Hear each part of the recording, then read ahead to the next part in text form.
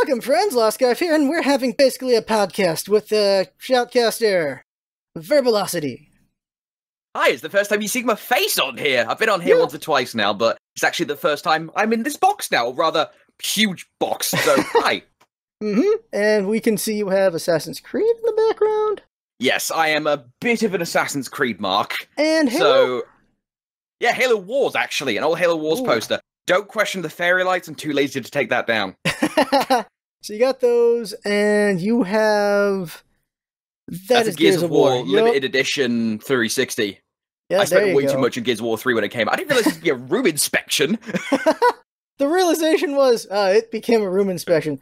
So the first part of basically a podcast, whenever it's the new person, it is introduction. And though viewers have seen, well, heard Verbal quite a few times, you're seeing it for the first time, and in this podcast format, so since the first time, what is Verbalosity all about? I am primarily a commentator for esports, but I do very occasional streams. I am not frequent. I don't do, like, daily upload like yourself. I just do, like, very infrequent streams whenever I feel like it, but mainly a shoutcaster in currently Smite and For Honor. Those are my main scenes. And I gotta mention, For Honor is your jam. You were second or first for a long time in that. That was in the bed. That was a long time ago. Honestly, at this point, I'm more concerned that For Honor might be on its last legs, but that's a whole different kettle of fish. We could talk about that. Well, what? Okay. I'm curious. Why do you think that about For Honor? Yeah, we'll open with that. So, first of all, like open a drink.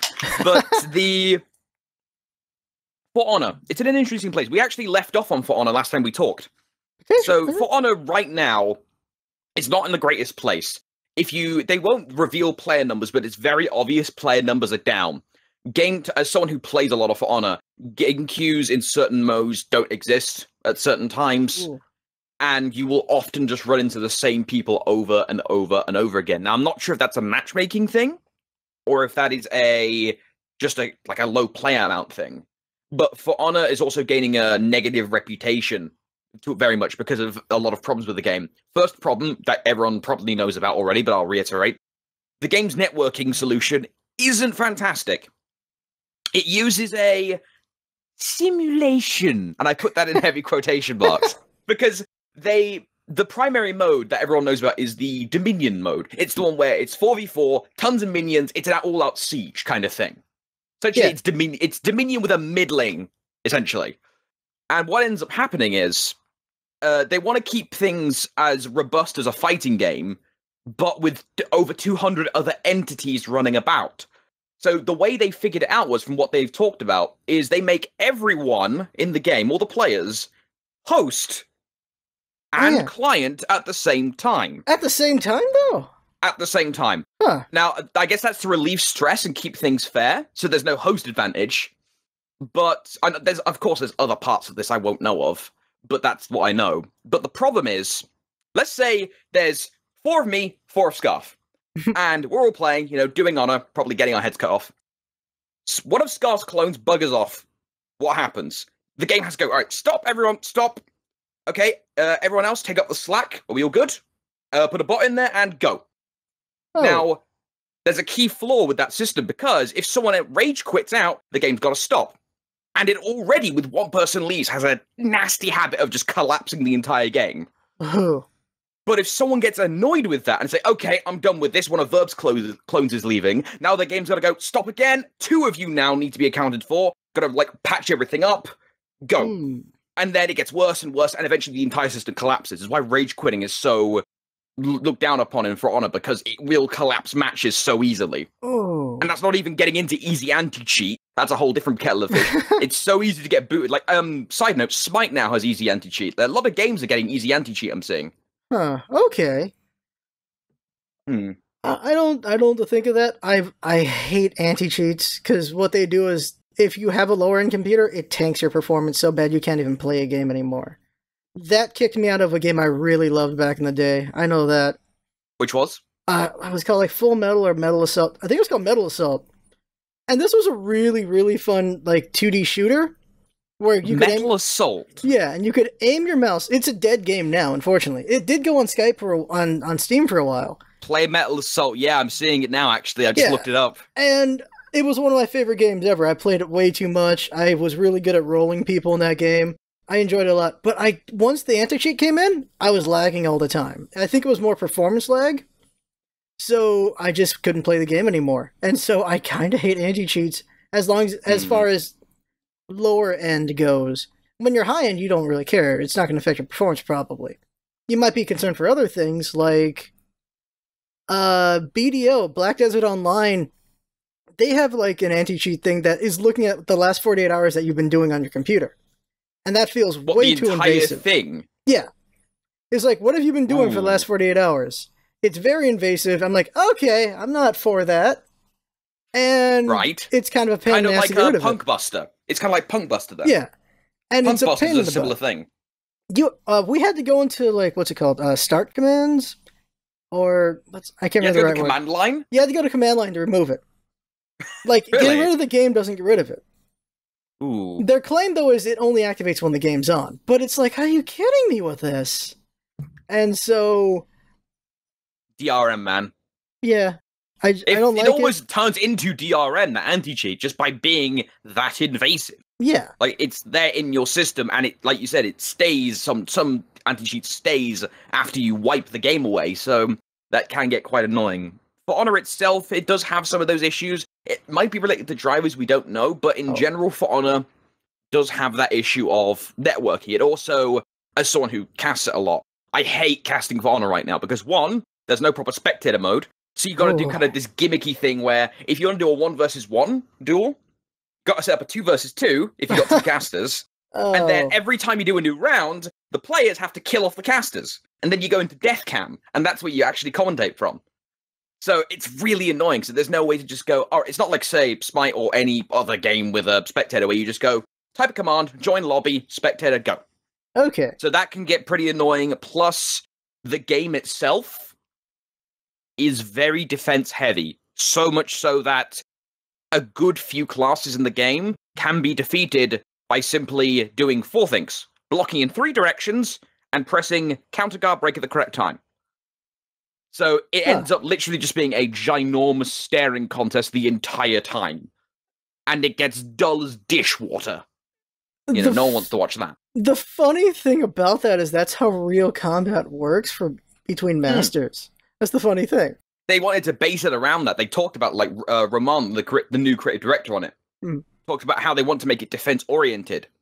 But it's a video game, so there has to be a byline. And a lot of people... or a lot of characters in that don't have good opening moves. They don't have a way of getting through your guard, because you guard in 3 directions. But some moves, like the Warlord, for instance, he can headbutt you. That just stuns you. He gets a free move off that, guaranteed. Yeah. That actually makes things interesting, because it forces pressure. But things like, say, the Kensei, my personal main, he doesn't have an opener like that. He has to physically slip around your guard, which, against someone who's competent, is not happening.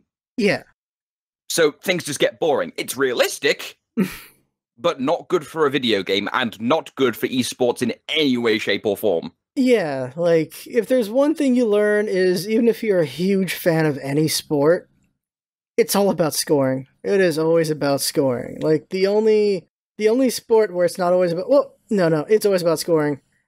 It's the journey a little bit, but even in football, like soccer football... it's one of the lowest scoring games. People lose their absolute mind when at least 1 goal happens in a 1 game. But all the fights. People love scoring. Always about the fights. Any sport. The fights. Yeah. Everyone has a good fight. People love scoring. That's the one thing. They love scoring. They'll lose their crap every time. And so if it's just a defensive game, it's not as interesting. And yeah, it's not so great. It's not so great. Tell you what though, Scarf, I've got to ask you. So you and I, a little while back, played some For Honor. We posted it on your channel. Yeah. What were your initial impressions then? Because this was during the beta, I think we played. So what was your impressions of it then? I think we played beta. No, we played beta and then we played post-release. Yeah. Beta, I loved it. Post-release, I didn't love it as much because I got a little bit more time with it, and I know I was pretty down on the game. It was a lot of you defending the game against me. And it was a defensive game, and it was a bit annoying about that, but it was also any touch of lag in that game was really frustrating to deal with, for sure. And it's the problem with a game like that. A game that relies on frames, every frame being important, any bit of lag is going to be annoying, especially if you understand that. And, like, I like the game on a casual level, but when you get technical deeper into it, I don't like it as much, that's for sure. That's the thing I've observed with For Honor. The best time you can have in For Honor is casual to mid-level play, when you can actually do moves, make mistakes, and get things in. High level, it turns into small punch. Small punch. Ooh. Move to the side a bit. That's it. So that can be a giant issue, but it's good to hear that you had fun at a casual level, because that's where most people have their fun. Yeah. You can argue that's how it is with any game. You could definitely argue that, like, at the casual level, people have a lot of fun, and at the high level, it's whether or not you can appreciate the high level, I think.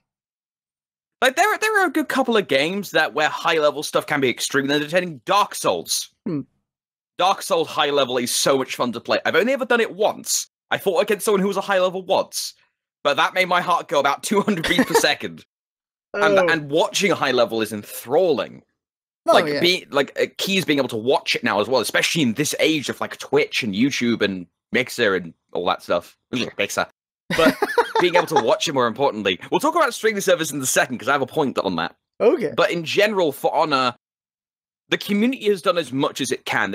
We've thrown fits over doing blackouts and whiteouts and like all these protests and all this weird bombastic stuff. And it's now just like, okay, devs, patch the game, get it fixed, add more stuff, balance your characters. I haven't even talked about the balancing. I'm leaving that out because that's an entire kettle of fish. Then this isn't a For Honor podcast. This is basically a podcast. Yes. And then hopefully it's on for Ubisoft to actually fix it. Now, Scarf, I wanted to talk to you about the streaming because we had a big bit of semi-breaking news, I'd say. And this is more pertinent to you because you stream and make content way more than I do. Yeah. Affiliates on Twitch now can get subs. Yeah, that's huge. I did not imagine that was going to be a thing. I was like, why do I even need to be a partner anymore? Becomes the question. I'm guessing there's more protection you maybe get as a partner or something. There's a list. There's a list. I'm going to try and pull it up. Twitch tweeted it. Twitter. Oh, okay. Basically, you get a way better... they didn't talk about it on the list, but you get a way better split on the revenue as a partner versus being obviously, a part of them being an affiliate. You only get one emote. Huh, okay. You get... your payout for pay is 45 days as a partner versus 60 as an affiliate. Okay. Where is this bloody list? I didn't know there was a list. All I heard about was the affiliate subs. Shoot. Maybe it's on the Twitch subreddit, but basically, there's a lot more benefits to being a partner. But it brings up a good point that you mentioned. Why aim for partner when you can just be an affiliate? So I'm wondering that. I thought it's still developing because I know they said in a couple of days they'll announce everything. Because we're like the day after they announced it, basically. And I figured they were still hashing it out, but if there's more information, I should check it out. But yeah, we can get at least one emote. That'll be fun. I was thinking, we just get a sub button. Okay, all right. Which is interesting, just being able to have subs, because we've had viewers who've wanted to sub for a very, very long time. And so they'll be happy to know they can finally sub. And I'm excited to actually get to play with emotes and stuff, so I'm really curious what the things are.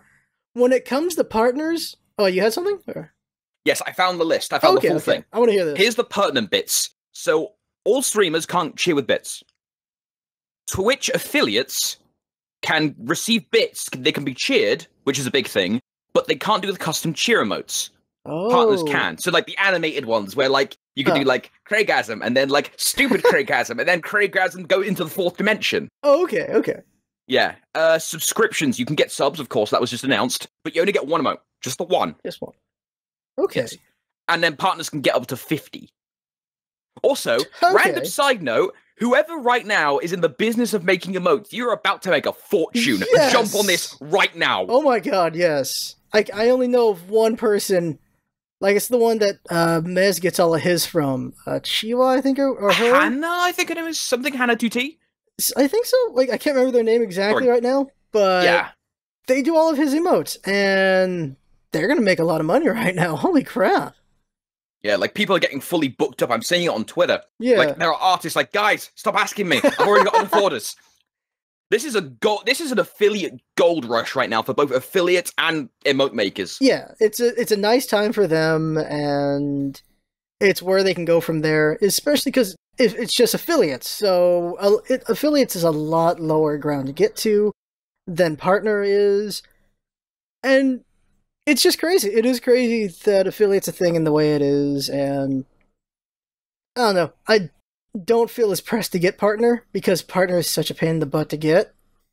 I have complaints, but I don't need to share them. Yeah, the final couple of pertinent details actually to discuss. Okay. Past broadcast storage is still 14 days, so say if you get your channel, my channel, you'll suddenly get the 14 days versus 60 for a partner. Yeah. You can do game sales on your channel. You'll get access to that. Oh. So below the channel, you can buy the game you're playing through Nice. Twitch and get the share of the revenue. I imagine it's a small share. It doesn't say on the list. There's chargeback protection, which is huge. That is huge. Holy crap. Okay. So, of course, that comes with bits by default, but still, bits, chargeback protection, that may cause people to not want to take tips, but no one's going to do that. Yeah. And then the final bit, which is about the money that they list, the only thing, the payout fees for receiving money every 60 to 45 days, the affiliate covers the fees, versus the partner, Twitch covers the fees for you. Oh. So that could be a nasty sting on someone if they're expecting, yeah, it comes to payday, I can quit my job. What do you mean I just made $25? What do you mean that was a 20% payout fee? Ooh, wow, they making the money off, yeah? Ooh. Well, it is an affiliate program after all, and... Yeah, not full partner. So you'd still take what you can get, but yeah, you want partner for that for sure, because you get a bigger payout out of it. But if you're an affiliate and you get bank happening when you're an affiliate, you're becoming a partner pretty dang quick. That's on what's the gonna road happen. to it. Yeah. So still, you are getting a chunk, but Twitch is getting a bigger chunk than if you're a partner, I would assume. Huh. All right. But then again, when you're a partner, you're bringing in a lot more than the affiliate should be bringing in. So they're still making a lot. Yeah, like you can mathematically go over how many subs they need or something out of you for it to be more beneficial for you as a better business arrangement. Yeah, pretty much, because it's all about money. I wonder though, why was this announcement causing so much vitriolic hate over Twitter? It felt like, I imagine you saw this a bit when it was on Twitter when it was originally announced, but I was watching it live. Really? It felt like a war going on between three sides: affiliates, partners, and people who aren't any of those two. People were like, the affiliates were saying like, yeah, this is awesome for us. We can actually, get subs now. It's fantastic. Yeah. Some partners were like, yeah, if we host someone, we can try and encourage them to get subs now, which is great. Yeah. Some other partners were like, hey, you're stealing our revenue. Go away. More affiliates being around means less money in the pool for us. That was their quote, not mine. And then there's people on the outside just like, okay, cool, fine. And I can understand the points from both ends of the argument. I have opinions on both. I want to get yours first. I think it's how big you see the pool. It really is how big the forest is in your opinion, because it's not a zero-sum game. It's never been a zero-sum game. If you think it's a zero-sum game, you are a zero-sum, because holy crap, it's not a zero-sum game. There are audiences everywhere. There's people everywhere. You just haven't reached them yet. Plenty of people have money, plenty of people don't have money as well, but they want to support. There's a lot of people out there. It's not like there's only 10 people who watch this thing. I want all 10 of them. Like, there are tons of people. If you lose someone to someone else, you're going to gain someone else later on. Just be that good, I think. I really don't. It's not zero sum. It's not zero sum in any way. In artistry, in music, in anything, it's not zero sum. There's a lot of people out there who want to devour your work. And anyone you lose, someone else will replace it. I don't get this thought of, partners can take everything. Affiliates can take everything from partners. No way. Even if I was a partner right now, I'm not going to think affiliates are biting into my stuff at all. I'm happy for them.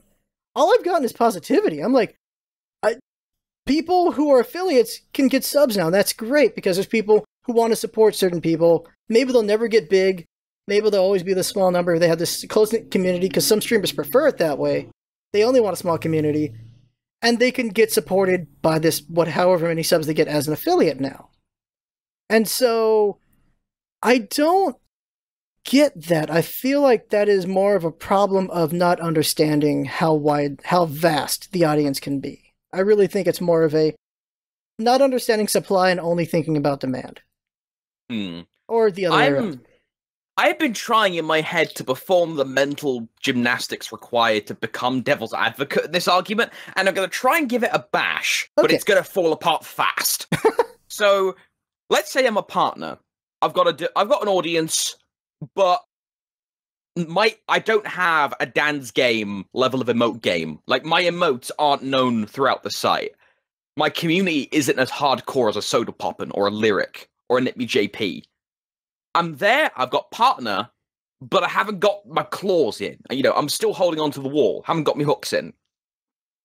If, say, other people start coming along and they do little bits, it's not all of my money's gone, it's death by 1,000 cuts. It's, oh, I'm sorry, man, I couldn't afford my sub because of X, Y, or Z reason when really wanted to go sub to this affiliate X.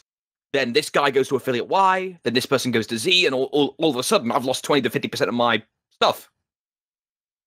Okay. Now, of course, like you said, it comes back to the whole, it's not a zero-sum game. People can go back and forth. It's not, once you're locked out of subbing to someone else, you can't come back. I swap subs all the time. And especially with Twitch Prime being a thing, and the amount that Twitch Prime free subs are already bought for, which in of itself, that's actually one of the biggest negatives people are talking about. It's like, they're arguing all of my Twitch Prime subs are going to be gone now. They're going to go to affiliates because people are going to feel... Now, this is the words I saw from one, I'm not going to name them, partner.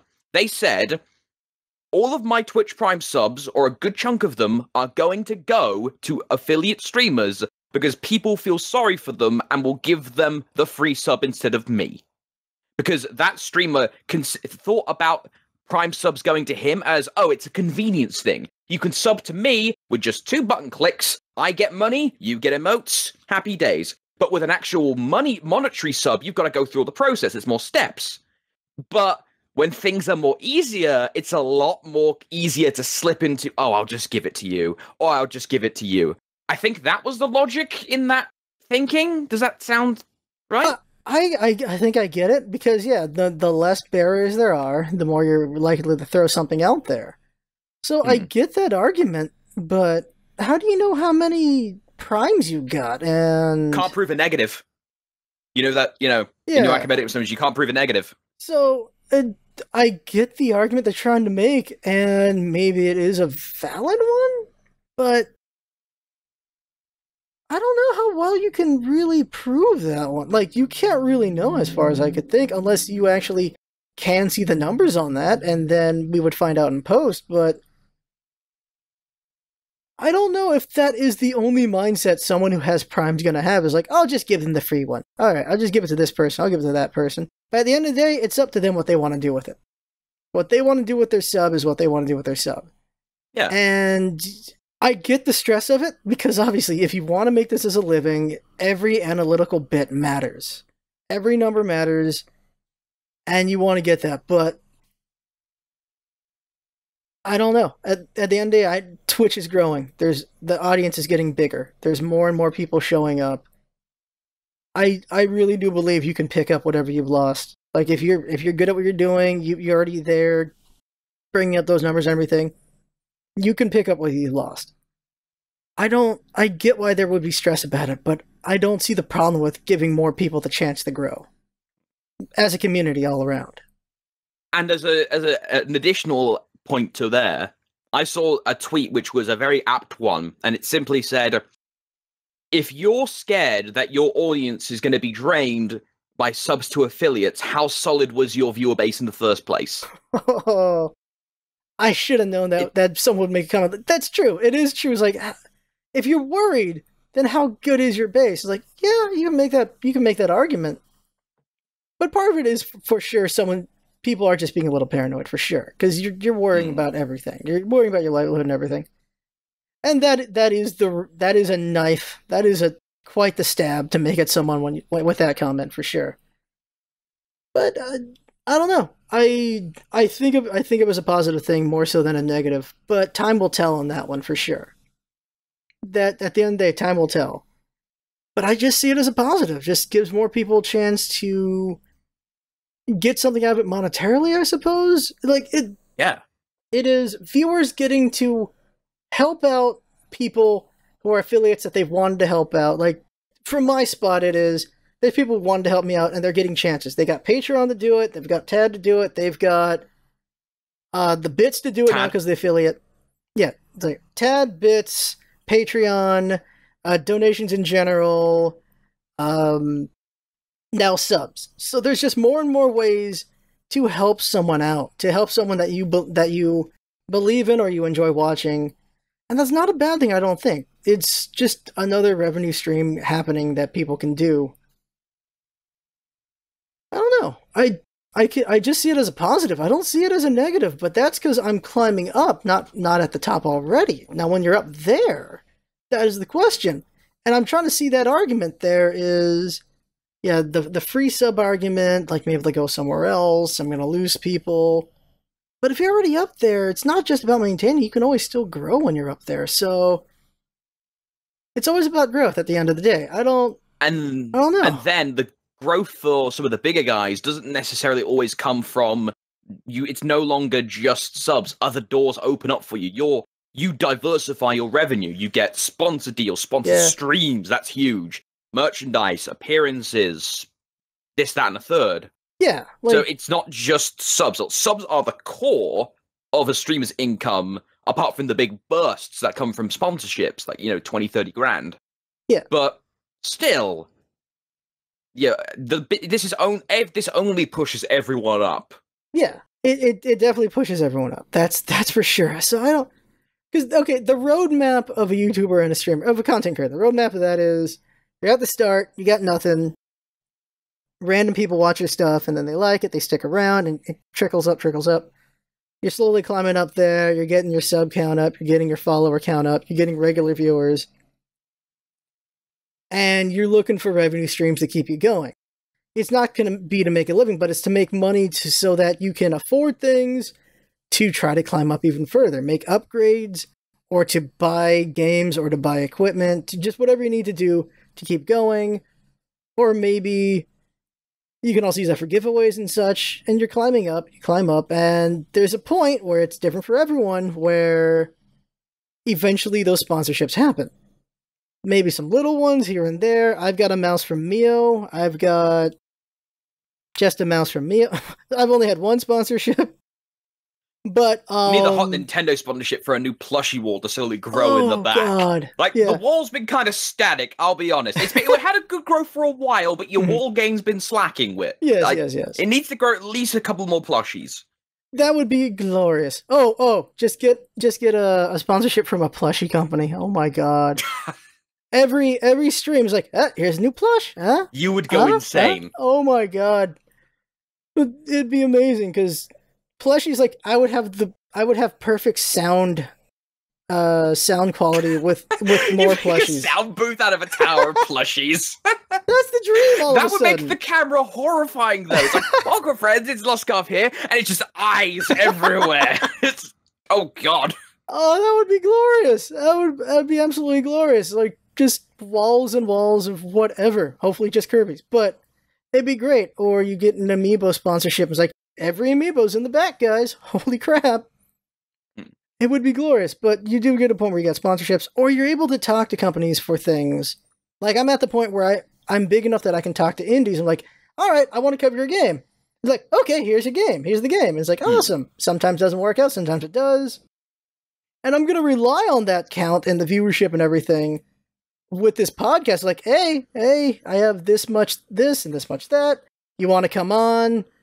Let me ask you some questions, maybe have some fun, maybe not have some fun, we'll find out, but be like a first date every time, and see how it goes. But you rely on your numbers for a kind of clout in a way, but it's always about climbing up, and in a way it's like gaming, you unlock new things as you climb up, and new opportunities show up. You're big enough for sponsorships, you're big enough for this or that. And I don't know, this is just, I feel like the affiliate program is a way to allow those at the bottom to climb up a little bit faster, in a way, because they have more money access. And they also have viewers who feel like, well, they're helping out. Because when viewers feel invested in some way, well then, while they're invested, they'll stick with you and they'll be more supportive and such like that.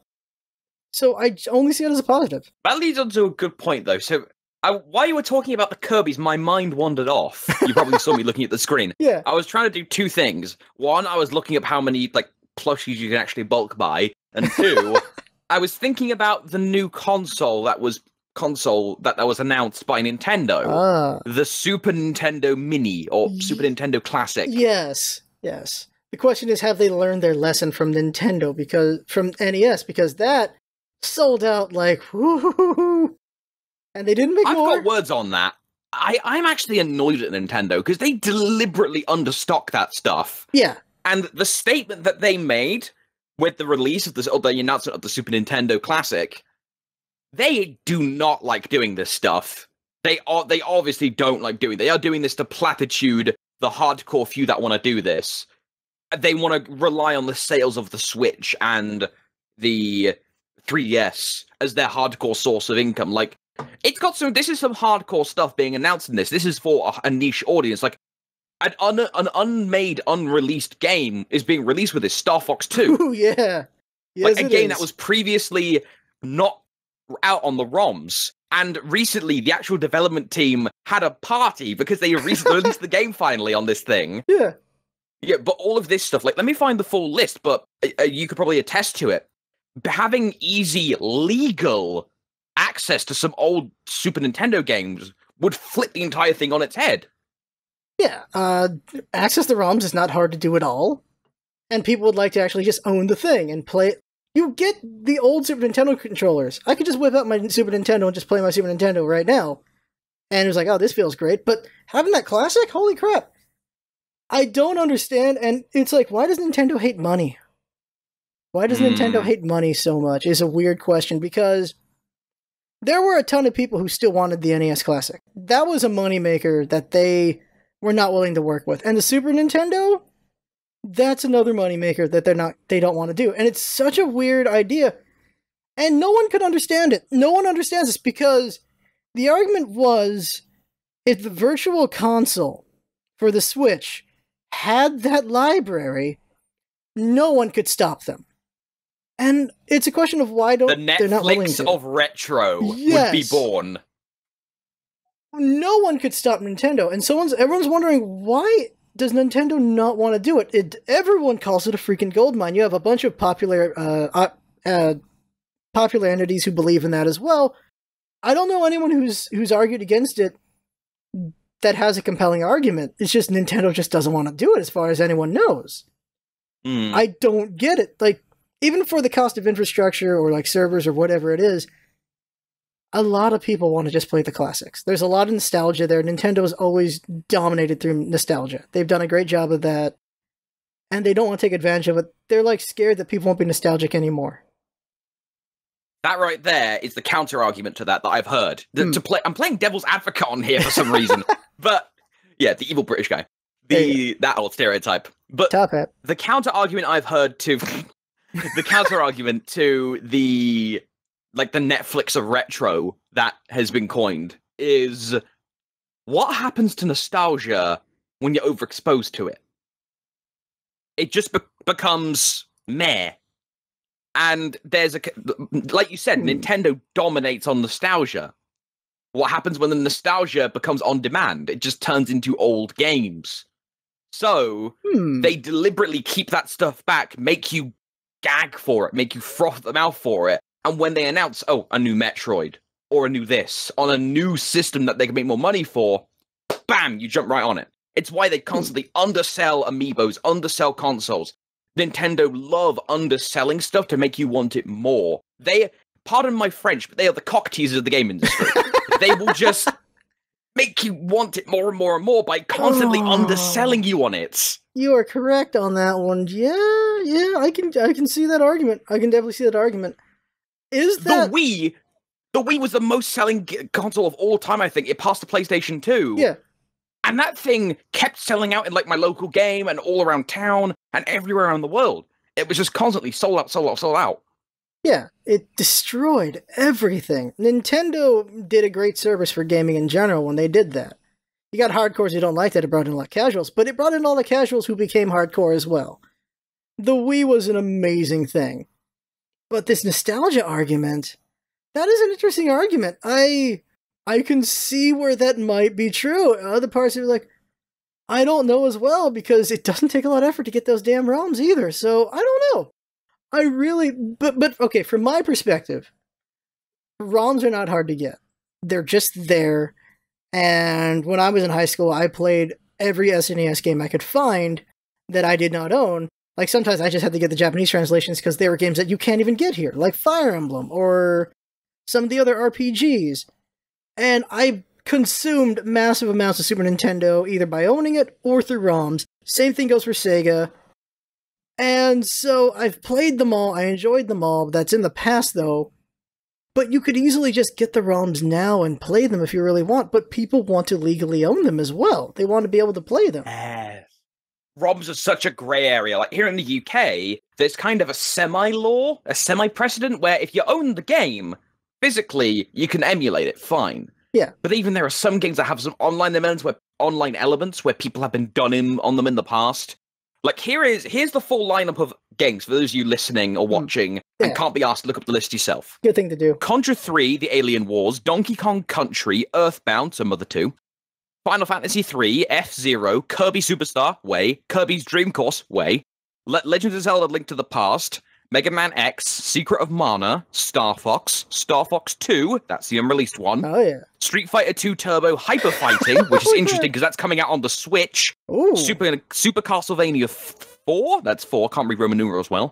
Super Ghouls and Ghosts, Super Mario Kart, Super Mario RPG Legend of the Seven Stars, didn't even know that existed. Oh my Super God. Mario World, Super Metroid, and Super Punch-Out, and Yoshi's Island. Legend of the Super... That's the original Mario RPG right there. That's what that one is. Yeah, that's the one. That's the entire title, is the 7 stars. Yeah, I didn't even know, like, Legend of the Seven Stars was a thing. Yeah, that's the Square Enix Mario RPG right there. That one. And oh, right. Oh my God, that's in there? I didn't look at the list, because, like, I'll look at the list, and then I forgot to look at the list before this. But, for God's sakes, this entire list is amazing. Like, okay, there's games that maybe won't like, but you've got Mario RPG alone is something that people would pay a lot to play. That's an amazing game. You got Kirby Superstar, which is like 7 games in one. You've got the Dream Course, which I really enjoy. That's a fun game. F-Zero, for God's sakes. F-Zero. What can be said? It's F-Zero. We haven't had F-Zero in forever, god dang it. But Mario Kart's in there. Oh, who doesn't love Mario? The original Mario Kart? That is a classic. Super Punch-Out and Mega Man X? Yes, Mega Man X, and then you got Street Fighter. Are you kidding me? This is something that will sell out so damn fast, and it could make so much money, and yet they don't want to embrace it, and nostalgia could be the argument. It's weird. Yeah, they don't want to fully drain the tank. They just want to take a night, take their serving and then wander off. To use that tank, quote unquote, of nostalgia in, say, digital games on in the eShop on the Switch. It's a weird thing, though. It's a weird thing, though, because they're not even on the freaking virtual console to buy. Like, some of these games, that is what you hope. It's a permanent backup. They have a permanent ace in the, proverbial sleeve. Like we always hope for yet. That's the problem. It's the hope for yet. Hope springs eternal, son of a bitch. The balls can only be so blue for so long. But it's what Nintendo does. You know, this kind of like the regular NES and now the SNES too. How much does this benefit speedrunners? How much are we going to see this thing at like the next SGDQ? I would imagine being able to run this stuff in the native ROMs, that can open new categories. Yeah. Because of course ROMs can have different properties. Or this could be a brand new style of emulation, whatever Nintendo's doing with this. And instead of being able to, all right, get the PC, get the emulator set up for the stream. Production, have you got a audio? All right, cool. You come in. Bugger, it crashed. Instead, just be able to go, all right, Mickey, bring in the emulator. Bring in the SNES Classic. Plug it in. Plug in the HDMI capture. Hi, everyone. Welcome to SGQ. That kind of easy setup, that's going to be fantastic for old retro speedrunners. Oh, yeah, for sure. So it's going to be interesting how that goes out. Well, they have to get one first. Oh my god. Bloody Nintendo! The funny fact about Star Fox 2 was they canceled Star Fox 2 because 64 was coming out. They didn't want to confuse people having two Star Fox games out, and it's finally here. And to its credit, 64 is a treasure. So, Star Fox 64... A good decision. Yeah, I could play that now and not be bored. I really like that game. It's a fun game. It's worth getting on. I think the 3DS is the newest version on that. It's worth getting. It's such a fun game. It's the argument of, they knew how to make games back then. No, they know how to make games. It's just limitations have led to some interesting things. But, yeah, the nostalgia argument just blows my mind thinking about it. And that's why you talk to people, because you get all these different arguments. And you can think about things, and it illuminates thoughts. And that is such an interesting argument for nostalgia. I just think... I am... where I'm coming from, as a side note, you talked about different people. I am relatively young. I'm 20 years old. My retro is the PlayStation 1. Huh. And my main, growing up console was PlayStation 2 original Xbox. So, I also would like to be able to do, the Netflix of retro, to go back and learn. I've never played, the original Super Mario, the original Metroid, Mega Man, Kirby's, all that stuff. That's all alien to me. I've only ever seen it. I never played it. Yeah. So, as something you could go back to as well, that'd be super cool. But so far, it's just it won't sell. I wouldn't purchase that on nostalgia alone. I'd need it to be easily available and cheap. Yeah. And that is an argument that can be made for the people who aren't of the SNES generation and the NES generation. And are they just scared of that generation not even buying it? I don't know. It's weird. It is just a weird thing, because we clearly saw the NES still had demand. And SNES was far superior to the NES, because of course it is. It's the Super one. So that console had a lot of amazing games on it, and we're only seeing 20 of them. There's so many more out there that could be on there. I could just... I believe these things have an Ethernet port on them as well, so you could download more games. Think. I'm not sure if that's true. I think they have an Ethernet port on them. So, because it's all the same I/O apart from two changes, the power and I think an Ethernet cable. Okay. And maybe HDMI. Because it's still the original controller plugins, but there's probably a lot more UI than I'm thinking of, because I was of the mind I had to look that up, but basically, there's so much potential for them to bring in new stuff as well. What about some old, arcade classics you could bring in? And that kind of thing, old Japan stuff, if they can get the licensing for it. Make this thing a place of discovery, almost. It would be amazing. Random developer, you know that project you like doing in the arcade but couldn't do for the Super Nintendo? Why do you want to make it now? We'll license it, put it out, you got a brand new audience. Yeah. I don't know. It's Japan. Japan's weird. That's the argument the catch-all everyone gets to use is Japan's weird. Bro, Japan's weird. That's the argument you can make. My thought is nostalgia affecting new games, because the only thing that it does for me is pedigree, because I know the old games were good. I look at Mario Odyssey, and I'm like, okay, this is going to be really good, because understanding the old games, it's going to be good, because Mario has not had a stumble as far as it comes to the main Mario games. They're all great. When it comes to Kirby, all I saw was 20, 30 seconds, you can befriend things now, and there's team combinations and everything. There's 2D world spinning and there's cute music. And for new players, it's if you've never heard of Kirby, it's oh, that's a cute thing and all these things. Now, if you're someone who's played them all, like I have, knowing their track record, it's going to be great, because I know what they can do with Kirby. I know what they've done with Kirby before. So I guess nostalgia is their track record, and it's going to be great, but it's not replaced. The new thing doesn't replace the old thing, so I don't know. I suppose that's a good time to transition to, because we've got about 5 minutes left, at least for now. We can always extend if need be. But it's a good time to talk about the E3 conferences quickly. We'll start with Nintendo, because most of my excitement for Nintendo stuff, apart from Odyssey, which I'm legit excited for, and also the Mario Rabbids game, because it's XCOM Rabbids, what the hell? Yes. But yes, everything of that is excitement by proxy. So I got excited for Kirby because of your reaction, to a couple others. I got excited for the new Metroid, the Super Metroid 4, because of a couple of my co-commentators' reactions to it. And it's that kind of thing that that Nintendo like to leverage on for their conferences, but they brought a lot of new interesting stuff. Mario Odyssey is so strange. It's Mario who's committing war crimes via mind control, breaking physics, and yet somehow is threatening to already be better than Super Mario Galaxy just by the trailers. Yeah. The thing about Mario is every new property, when it comes to Mario, it just blows things out. You got the original Mario, which we could even go as far back as like Donkey Kong Mario. Like, it's Jumpman Mario, take on Donkey Kong. Really popular in the arcade, really fun and everything. Then you got the console Nintendo Mario. He blows it up in the platformers. Everyone really likes it. It's amazing. 2 is very different. People are mixed on that one. 3's really good. People love that one. And then you got Super Mario World. And that thing just blew things up on the Super Nintendo. And then Super Mario 64? Yeah, I think it's called Super Mario 64, right? 64. And Mario the 64. Bomb dropped. Bomb drops, 3D Mario dominates everything. Holy crap. And what comes up next after that? You've got yet another big, just very different thing, but they didn't do anything else after, and that was Super Mario Sunshine. Super Mario Sunshine was beautiful, and it was such an interesting usage of water and all that stuff going on there. It was so dang cool, and that blew things up. And then Galaxy. Galaxy blows things out of the water again.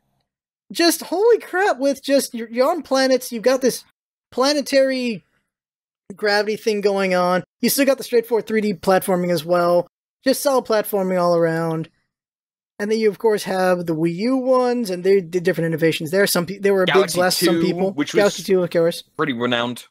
Every console has a Mario game that blows things out of the water. Now, I would argue, if Mario Maker came out when the Wii U launched, we'd have a whole different history for the Wii U. Different timeline. Yeah, because that was the ultimate usage of that console. It was amazing. Absolutely amazing. If they came up with that at launch or just the first year, that console would have had a whole different history. Because that got to show you what Nintendo could do with that thing. There was a couple of things they needed to do, but that definitely would have helped alleviate the bleeding. Because, that game blew up. Like, you can always blame the name, too. Weird integration of the tablet. Just use the tablet as like a map and a second screen experience. Don't force me to hold it up in front of the computer, the TV. This is not how I play video games. Yeah. Like, they tried to embrace that. Like, it's the wrong embrace. Like, the right embrace was used as a tablet. That was definitely the best way to use it. Although using it for aiming wasn't bad, too, if you had a TV. Or asynchronous gaming. There was some wonderful things they did with Mario Party and a couple other games where you have a couple of people holding controllers, and then the mastermind or the one versus all holds the tablet. There was some cool things that, and for instance, Jackbox Party Packs, use that thing judiciously because it was so good. And now, of course, I mean, I can do a lot of that with my phone. PlayStation's doing it a lot. They showed that off at their E3 presentation. Yeah.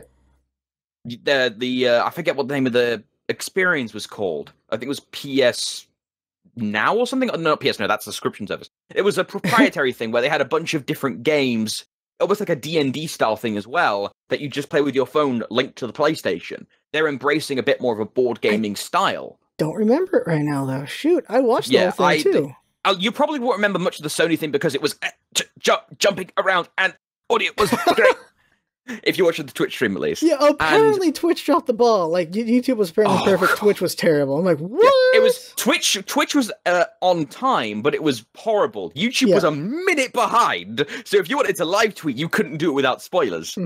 But, of course, it was a good stream. But the point being, peripherals can help sell a console. Of course, we saw that with the Wii. We saw that with the PlayStation DualShock to an extent. And then the Xbox 360 controller. Like, peripherals can help sell if they're either super good super quality, or unique. This does not help sell me. Yeah. And then you have that problem that killed THQ, which was none of those things. None of those things. THQ. I mean, Darksiders got out. WWE games got out of that maelstrom and a couple others, so I'm happy. It sucks that we lost THQ. Yeah. But everything got out. The ones that I cared about got out of it for the most part. I know there's one game that got lost in that whole thing, and I don't remember what it is right now, but I know Which presentation? Oh, no, I mean THQ when they died. Oh, THQ. But, there was so many games that THQ did. Who the hell came up with doing that tablet? Whoever was responsible for that should just not be allowed to do. Were you thinking of Red Faction? Because that was THQ. Not Red Faction, but I forgot about them. Yeah. Oh man, THQ had good stuff. I know Saints Row got changed because what happened. Yeah, Saints Row's alive for the most part. Yeah, but not really sure who got lost because at this point it's been a couple of years. But whoever Stalker was THQ. What? Ooh. I didn't know Stalker was produced by THQ originally. I didn't know that. I know what it was probably for you. What? Destroy All Humans. That was THQ. That was THQ? Shoot. Okay, that was an interesting one. No, that's not it. What? I can't remember. I'm dragging us down by not remembering. But... I'm going through the Google list right now of the different THQ games. Anyway, continue with your original point. What was my original point anymore? You were talking about the peripherals. Peripherals, yeah. THQ whoever was responsible for that, please tell me they don't do business anymore. They killed that company. They'd learned their lesson. They killed that company. Yeah. On the point of the peripherals, though, we haven't got much time left. Yeah. A final point about that. We're seeing something new with the Switch in general. The Switch is almost causing a change in how we play when it comes to playing casually. Like, there were legit tweets just like, don't mind me playing Zelda on a plane. Or... hey, I'm playing Splatoon or Mario Kart on, like, the train or something, or in the park. And it's not, like, as cheesy as the adverts they show you at Nintendo, like, their dream scenario. But people will just come up to you and say, hey, you playing? Mind if I come play? Huh. Like, that kind of immediate social grab and port ease of use with the Switch, that is huge. Yeah. Like, one of the best Zeldas ever on a plane, or Mario Kart with a bunch of strangers. That is a paradigm shift with the Switch, and it's kind of been low-key. That's always been Nintendo, though. Like, they did that with the Wii. They know how to pull in the casual and the social. Like, I mentioned this in the last podcast with John, and it was, you see the advertising difference. PlayStation, during E3, they had an ad, and that was, the beaches are empty, nobody's outside, everyone's inside playing. They're all inside playing. And then Nintendo's like, go outside. Meet people. Go outside. Take us with you. Yeah. Play with people outside. Go do Play that. Zelda on an actual mountain, please. They're like, go out. You don't need to be home. Go outside and play. And play with other people. Play at parties. Like, they were very much pushing a different social game. It was very interesting. And it's just a difference in just how everyone's doing it. And of course, Pokemon Go. Walk, for God's sakes, people. Walk. Catch your Pokemon. Catch them outside. It's very funny. Pokemon goes on having a tiny resurgence because of an update they did to the... I don't play that, but every time I know they're having a small resurgence. This is turned into a Nintendo podcast. Not on purpose. Not on purpose. Yeah. It's because of the SNES Classic, but we can... Nintendo did have one of the more interesting E3s. Back on the original topic. It's like, the biggest E3 takeaways for me were Ubisoft and Nintendo. Now, of course, I'm a Microsoft ecosystem guy, even though I played a lot of PlayStation in the past. So I adhere to everything. I'm not a straight guy. And of course, gaming PC is what we're saying here. Yeah. But Ubisoft, with their big, genuine announcements of like, hey, here's a Rabbids game we really want to show you because we like it. It's almost a Nintendo approach. Yeah. And like, hey, here's Beyond Good and Evil. Here's Ubisoft Ansel, who have had hidden in a corner for 15 years. Come out and show you it. Or at least show you show you the trailer of it. Everyone loses their minds. And then Nintendo with the new original stuff. New, specifically. You notice as well, back onto the thing you mentioned about the trailers, the weakest part of the Nintendo presentation is when they tried going esports. Yes. Yes. When they talked about the competition, like the arms tournaments and the Pokken tournaments. We don't care. Show us your cool and interesting games. Yeah. Go back to the bird on the accordion from Zelda. I love that guy, whatever his name was. Go back to him. Stop the esports. It's I'll like tip my tongue, that guy. Yeah. Will he ever see his kids again? Will he ever see his kids again? Sad my god. Yeah. Yeah, the esports is... I don't know, it's weird where Nintendo's like in the past, but at the same time, they have other things they could do if they really want. Like, they're pushing esports, they don't have to push esports because they can do other things, but they're pushing it because people want them to do it. It's got money in it, man. It's why we're seeing it everywhere now. It's partially being the beast people think you are in a way. Like, or they want you to be. People want Nintendo to do esports, so they're pushing it. People want Nintendo to do internet because they can never do internet, so they're doing it, but it's really weird how they're doing it. You want to know the sick irony about them trying to go esports? They're ignoring their one big cash cow. Smash. Nowhere to be seen. Either Smash Wii U or Smash Switch or the Holy Grail, Melee HD. If they went full blown support behind like a Melee HD with its own league like Injustice, Street Fighter, and Tekken have now, that would blow everything up. I mean, I know that scene is averse to being known as esports. They are the underground of the FGC. But if Nintendo got full blown behind a Melee, or even just Smash in general, but preferably Melee, they would gain so many kudos points. It's why you see it spammed so much in Twitch stats. Where's Melee? Where's Melee HD? Where's Melee HD?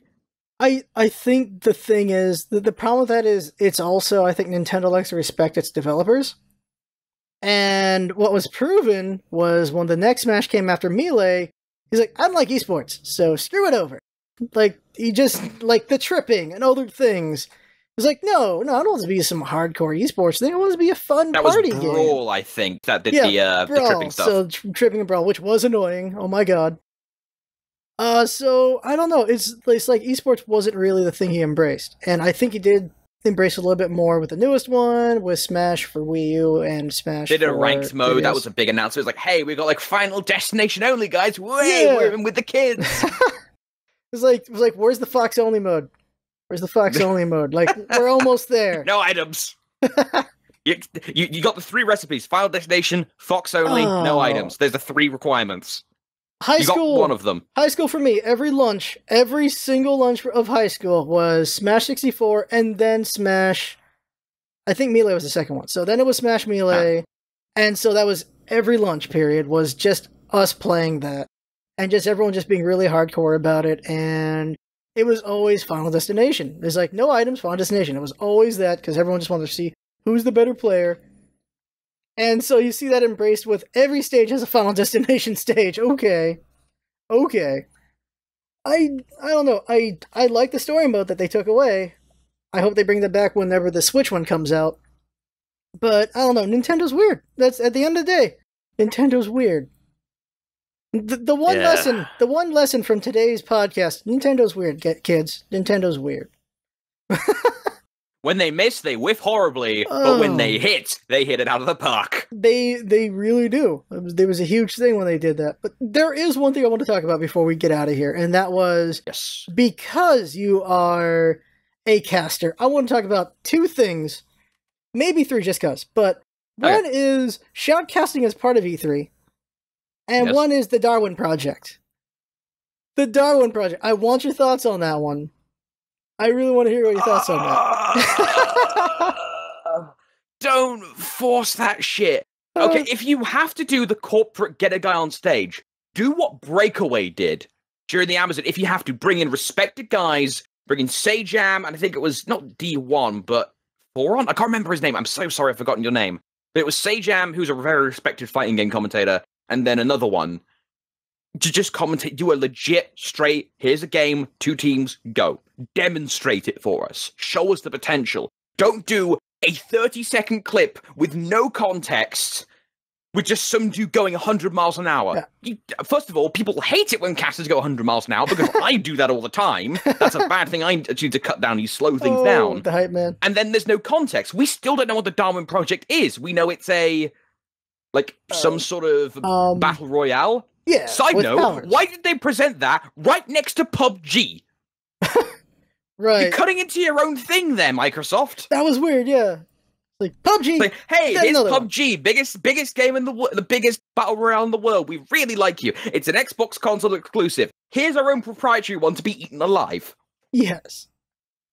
On an acting perspective, though, that was an amazing presentation that guy was doing. It's like, he's being that hype, remembering all of his lines. He's going, like, as an acting thing, that was impressive. But as a shoutcasting thing, it was so weird. It was so weird. I'm like, what? But what you just said is the other one, and that is Battlefront 2. We had, I can't remember the other ones. All I remember is Golden Boy, because it's Golden Boy. Yep. And so EA, Battlefront 2, and we get to see two teams go at it, and they're doing the commenting. Or see NBA Live, depending on which production feed they went to. That was great. Golden Boy blew that off one quite nicely, but God, having that cut in. Yeah, he's like, and here we are watching. We're watching him dribble. He's dribbling pretty well. It's quite exciting. This is a new feature in Star Wars Battlefront. Apparently, wow. You can actually dribble the droidicas in the prequels. Just there you go. Yeah. And they're covering and everything. And the one thing is, like, I like Golden Boy because Smite after all. We see Golden Boy at the SWC. Golden Boy's a wonderful person. Yeah, he's a very nice guy. But when I was watching that thing, I was like, this did not make me enthusiastic really for it, with them casting and everything. Yeah. One problem is it just looks like it's just one with DLC. But the other thing is there's a point where there's like a player named Musalek or something like that. Muselk. Keeps eating shit on buildings. Yeah, he's just dying constantly. But we hear Golden Boy say, wait for him later on, we're going to see him go crazy. I'm like, wait, are you doing this in post? Is this in the script? I mean, we joke about scripts all the time, but this is actually scripted. Yeah, I was like, wait, what? Because he mentions, like, wait until later on, he's going to go crazy. I'm like, wait a second here. They probably have, like, a dev hack or something like, okay, because, I mean, they even joked about it at the beginning when they introduced Battlefront 2. They brought in the Game Changers. And the Game Changers, which are essentially a bunch of just streamers and influencers coming in to help out advise on the game. Yeah. And they did, like, hey, here's us shooting and acting in-game for the multiplayer trailer. The one where it's like, okay, area's clear, Darth Maul, not clear! That one, if you remember that trailer. Yeah. And they joke about it, and I feel they probably could have presented it better. Well, this is my opinion. Get rid of Justine. I know why she's there. She's there because she's, a woman, she looks pretty, always nice to look at, keeps your attention. I'm sorry, but that is a legit reason. That's People where we get in trouble women now. For that. And yeah, that is a legit reason why. And two, she has a lot of pull, so you want to actually watch because she's popular. Cut her out of the picture. Just have Golden Boy and the head dev. Golden Boy hypes it up and leads the conversation, and then have the developer sell you on it. Talk about, like, the new heroes. They didn't talk once about the cool system they're using. Like, I can sell the game better than dev can. They've got this new system in it now where instead of doing power-ups on the map, the floating ones, if you remember, they're just randomly like, oh, I want to play as Darth Vader. I've got to go find the power-up and compete with 50 others to get it. It's on a point system now. Yeah. The points you earn, you can spend them on a vehicle or a super battle droid. Watch out for those wrist rockets. That kind of thing. Or a hero. Like, that is an extremely important thing to mention, but they leave it out entirely. Yeah, They said it in passing. I know I heard the word points at some point. That's it. But, yeah. Golden Boy is a Golden Boy. He knows what he's doing. He's pretty good at it, and I agree with you. If it was just him and the dev, it probably would have been a very much more informative thing than it was. You can have it hype and you can sell you on it and also be hype at the same time. Yeah, it's a skill he has, and it's pretty good. And the last one is just, in general, influencers. Need for Speed, Jesse Wells. The Creator Cave! And just Jesse Wells, guy's from Prank vs. Prank. And he's like, hey, I'm here for Need for Speed 3, or Need for Speed whatever. Either he didn't rehearse, or was hangover, or something bad happened in production that threw him off. Because, and then one of the producers comes up and is like, oh, thank you for saving him. Oh, he's gonna talk some more? No, stop. E3 was, as a person... It was weird. As a person who's doing these things, like, we're trying to be an influencer and all that stuff, and seeing them embrace influencers, yeah, sure, but at the same time, it felt very pandery, and It is why people did not like E3 all that much. I mean EA's E3 all that much. It was just played weird. It was not sports and ungenuineness. Oh yeah, and it just wasn't great. What's the one thing you remember from the E3 presentation? I guarantee it's the exact same thing as me. From say EA's? It on, all right, say it on 3 from EA's presentation. Say the thing on 3. Okay. 1, 2, 3. Prison Break game. Yep. Oh yeah. Yep. Prison Break game. Yes. Way out. Because it was genuine. Yes. Although they had the overexcited indie dev instead of the scared one this time. But it was a unique game. Dev. Yeah. And it was, it was unique. It wasn't pandery. It wasn't sports. It was just a cool game. Give us a gameplay demonstration. Move on. Yeah. And that was great. And yeah, he was very confident. People compare him to David Cage. He's just a very confident indie dev, and was like, yeah, he came out with Brothers. Like, that was a very good game. That'll give you confidence. That was a really good game. And he's getting backed by E3. It's like, I mean, by EA. That's going to give you some pull right there. That's the moment of EA. The moment of Xbox, I don't even remember Xbox right now. It's just games. I've got a few. Sea of Thieves to me was pretty big. Ooh. Because... one, I play a lot of Sea of Thieves in the closed technical test to do right now. It's NDA, so I can't actually talk about it. But yeah, it's good. Trust me, it's good. Oh, okay, good. And yeah, can't say more. It's good. And they, what else was there? There was specifically, well, not the Porsche. The whole idea of the here's a look. Where's the one Porsche dev who looks like he actually wants to have sex with the car? He came from like the 2014 presentation. He was awesome. It was like, look at this leather. Oh my god. There was a big thing with Crackdown with Terry Crews. Oh, it's like, Terry Crews and Crackdown. It's like peanut butter and jelly. Let's go. Yeah.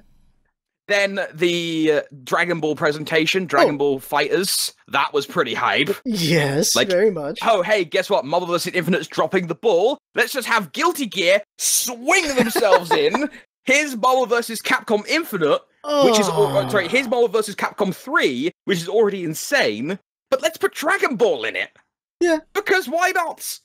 It's Guilty Gear. Yeah. Guilty Gear Dragon Ball, yeah. Arc System makes it. Yeah, Arc System, while as, Infinite just looks so bad. Not the best. Not the best presentation you literally could do. And metaphorically, Chun-Li's face.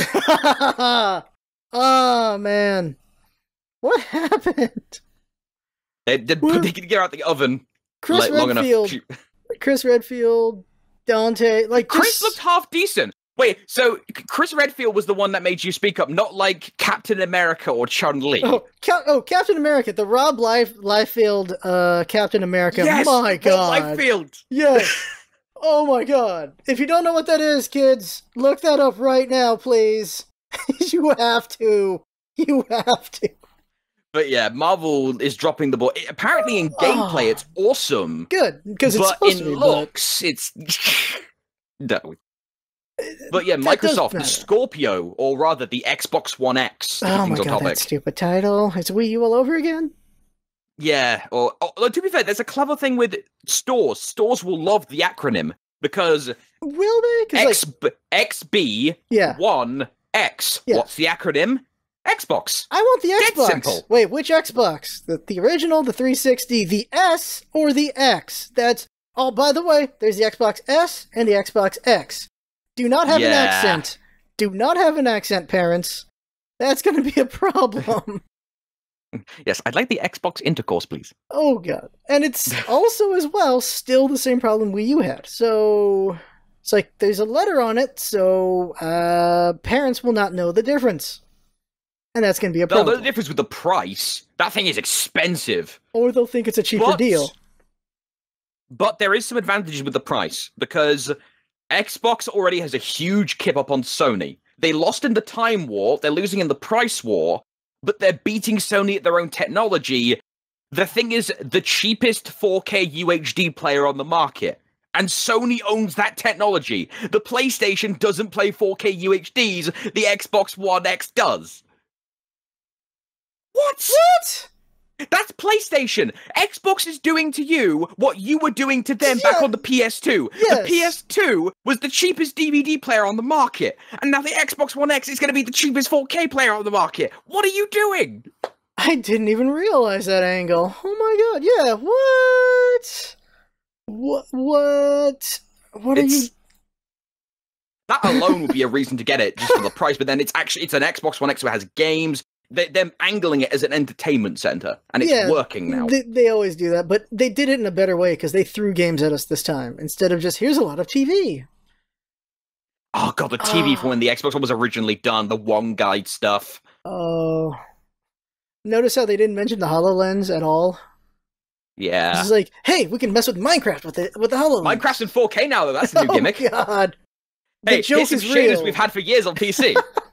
The joke is real. The joke is real. Yes. And crossplay. I'm excited for crossplay.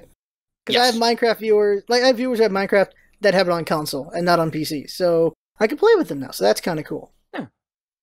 Ori and the Blind Forest. I haven't played it, still makes me cry. Oh my god. Oh, having played it. They got the composer on stage. That was fantastic. Oh my god, it's so beautiful. It's so beautiful. The owl. The sad owl. The sad owl. Like, David Cage asks, can a game make you cry? Yes, David Cage. Yes, it can. But it's not by you. It is by Ori. Yeah. Ori and the Blind Forest. Yeah, E3 was spotty in places. If we had to give it like a one-word review, look at Ubisoft, all of it. Look at all of the Nintendo stuff, and then just like find reaction videos to the Sony and Xbox and the PC gaming show ones. Oh god, like I like the PC one actually. They threw a lot of interesting games out. Yes. XCOM expansion. Yes. Holy shit. Getting that. That looks really good. Mm-hmm. Like, oh my god. And okay, we're going over. Screw this. Yeah, why not? Let's go over. XCOM. Sorry, James, if you're editing. XCOM 2. She's gonna have a note. Yeah. Sorry, Jigs. XCOM 2, the expansion, like, you get 3 factions you have to please. Like, everyone's like zombies. Like, no, zombies, guys. You can take advantage of them. There's 5 factions, technically. Yeah. There's the 3 human factions you've got to stop having a fight, which each of them give you a super unit. That's awesome. Then there's the Chosen, which essentially is an expansion to the Alien Hunter DLC, which with 3 mega enemies to fight that are persistent. And then there's the zombies. Yes. Which are now in play. And which you can use them to your advantage, which is and they will also fight you. So it's like, don't be too close, but have them get too close. 4-way XCOM fights. I can barely cope with 2. Oh my god. I love the potential. Like, that is straight up gonna be something we're gonna see on the channel. There's no way we're not going to. It's such a cool potential right there. The other thing about E3 is October, say goodbye to your income. Everything comes out in freaking October. Shadow War comes out. Bruise just stole the show. Bruise the chopper. I'm sorry, Asdouche, the Ogrin who died in the original reveal. You have been replaced with a new babe. Oh my god. Bruise the chopper. Yeah. He died after all. Bruise isn't dead. So if all the characters have a little bit of Bruise's charm, like they have their own charm like him, it sounds he's gonna be I imagine Bruise is going to be the Rat Gut, or whatever his name was, but a better version of Rat Gut. If he is an actual character, I'm fine with that. Ratbag, there we go. Ratbag was okay, but Bruise is amazing. If Bruise is a character with you, kill him in the final mission, and that is going to be the most amazing gut he betrays punch. You. And you slap him down and put him back on your team. But I will feel offended if he ends up getting scarred by something. I will feel personally offended. Bruce is your boy. He is your boy in that game. Like, that's what I'm looking forward to, is the Nemesis system. Yes. Developing relationships with your Oryx and just like, this is your guy. And if he gets killed, you will tear Mordor asunder for whoever killed him. Like, it's gonna happen. I'm excited for that. You'll find a way. Necromancer tribe.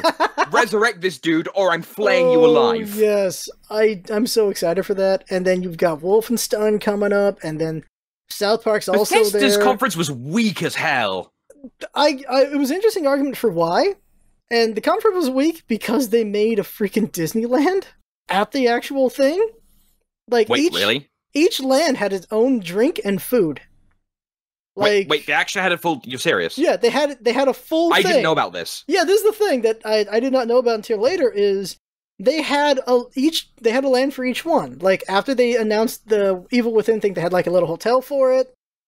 And on the wall was appreciate art, and they had like these kind of like blood drinks, and they had food there. So like Skyrim had food and drink. I think they had like a mead, and each place had food and drink.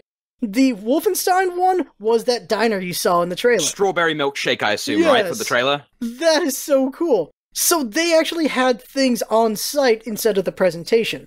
And so understanding that, okay, that's cool. But yeah, the presentation itself was weak. But it's so interesting. What were the biggest talking points, right, Scarf? There was the new Wolfenstein. The new games. And yeah, the VR stuff, and okay. VR. We've seen Skyrim VR a million times. Skyrim being re-released for the bajillionth time. And the whole Creation Club, which isn't paid mods. Let me emphasize that isn't paid mods. But the way they presented it. What they should have done is, they should have made, like, hey, we're doing a thing called Creation Club. We're going to put a video up on YouTube after the conference. It's going to be like 45 minutes long, detailing how this works. The way they only had 2 minutes sting for it, around about, right, Scott? Yeah. To explain what Creation Club, that looked like paid mods in that 2 minute sting. They could have taken the time to put in more on that for sure. They could have, I guess they didn't want to slow it down, but the whole thing was slow anyway, so they could have slowed it down by explaining that. That is definitely a criticism for sure. Until the wheelchair murder. I love that bit. Oh man, hearing all the arguments for it, I'm on the side of this is a good thing, not that it's a bad thing. I'm on that side of it. And okay, so let's wrap up. And this is why you're going to come back in the future anyway, because there's always something to talk about. Like, when you get creators together and people who love what they do, they're going to talk forever, and that's what's happening here right now. So let us end it up, and the way I want to end it is a lesson you have learned from your casting and everything, because I think we're all in this thing, we have more experience than anyone who hasn't done it yet. So what is a lesson you've learned that someone who wants to consider it would find useful? There's a lot of lessons you can take, but one lesson I can say for commentary is you're going to fail, it's going to sound cringy, but find your niche and stick with it and drill into it. There's two chairs. You either are play-by-play or color. Find the chair, sit down, put a seatbelt on, strap yourself in, and don't move. Specialize. You are not going to be able to just talk like this. Like, casting is different to a podcast. Yeah. It's more formal. You can't expect to just go in and feel like you're just having a chat with someone, because it's a lot more rigorous. It takes a lot of practice, and expect to fail. Ooh. Yep. Those who don't know how me and Verb came together, it was us both doing shoutcasting for Smite. Smite Scrims. My first time That's on... how we found Kylax as well. Oh yes, Kylax, and just so many people. First time on, I'm going hype man, and I'm going, and my mic was set to max. It blew everyone's ears out. It was amazing. Whoops! Yeah. Whoops! I was like, hey guys, it's me, LostScarf. You were much better as an analytical commentator than a play-by-play, because you ended up running out of breath halfway through. Yeah, oh my god. And I took flashcards, memorized all the abilities and everything and all that stuff, and it was interesting doing that, and it was fun. It's fun commenting, and it is a thing, and you run out of breath, or you run out of just being able, you run out of saliva real quick. Train of thought. Your train of thought.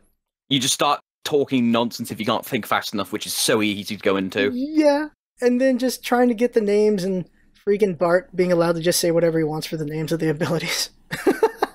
But when you were that good, you had so much luxury. Yeah. So there you go. That is basically a podcast. So where can we find, what are you doing as far as where they can see the For Honor and the Smite stuff? Yes.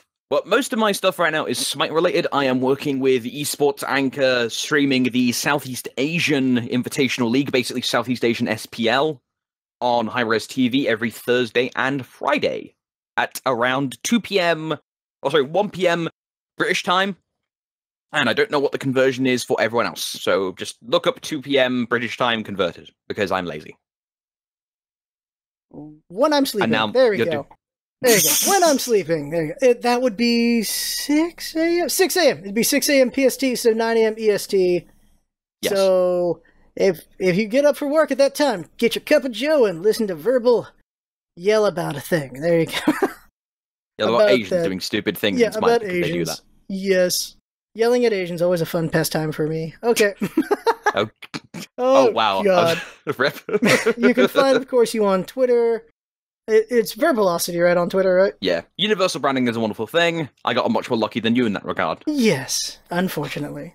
And as always, if anyone has any notes and feedback for the podcast, let us know. Jinx's note is don't go over an hour, damn it. Sorry. It's gonna happen. But, put a puppy face over me as an apology or something.